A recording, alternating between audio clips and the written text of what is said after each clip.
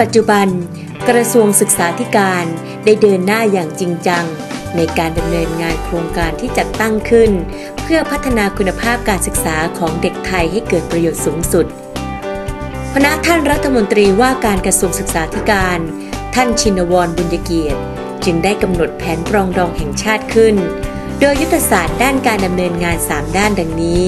1. เสริมสร้างให้สถาบันการศึกษาทุกระดับเสริมทักษะและสำนึกของความเป็นพลเมืองเพื่อเป็นกำลังสำคัญของบ้านเมืองโดยการปลูกฝังความรู้ความเข้าใจเสริมทักษะความเป็นพลเมืองให้กับผู้บริหารสถานศึกษาครูคณาจารย์บุคลากรทางการศึกษาผู้เรียนชุมชนพ่อแม่ผู้ปกครองและส่วนราชการรวมทั้งปรับปรุงพัฒนาหลักสูตรความเป็นพลเมือง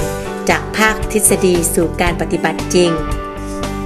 2. สร้างเครือข่ายและช่องทางเพื่อการขับเคลื่อนและขยายผลอย่างยั่งยืนเพื่อผลักดันการทำงานระหว่างภาครัฐและเอกชนที่ดำเนินการเรื่องการศึกษาเพื่อสร้างความเป็นพลเมือง 3. สร้างความตระหนักและระดมทรัพยากรจากทุกภาคส่วนให้เข้ามามีส่วนร่วมในการพัฒนาการศึกษาเพื่อสร้างความเป็นพลเมืองดำเนินการยกย่องสถานศึกษาองค์กรเพื่อเป็นต้นแบบความเป็นพลเมืองที่พึงประสงค์ยุทธศาสตร์ทั้ง3ด้านนี้ถือเป็นนโยบายนำล่องที่ได้มีการนำไปปฏิบัติอย่างจริงจังจนสำฤทธิ์ผลและโรงเรียนวัดไซใหญ่อำเภอไซน้อยจังหวัดนนทบุรีก็เป็นอีกหนึ่งของผลการปฏิบัติที่ชัดเจนจนได้รับรางวัลโรงเรียนดีเด่นประจำตำบลนอกจากนี้แล้วที่จังหวัดนครศรีธรรมราชก็ยังได้มีการเปิดศูนย์การเรียนรู้ตามอัธยาศัยเพื่อส่งเสริมการศึกษาของประชาชนในทุกเพศทุกวัยให้ได้มีโอกาสเรียนโดยไม่มีข้อจำกัดเป็นการเปิดกว้างทางการศึกษา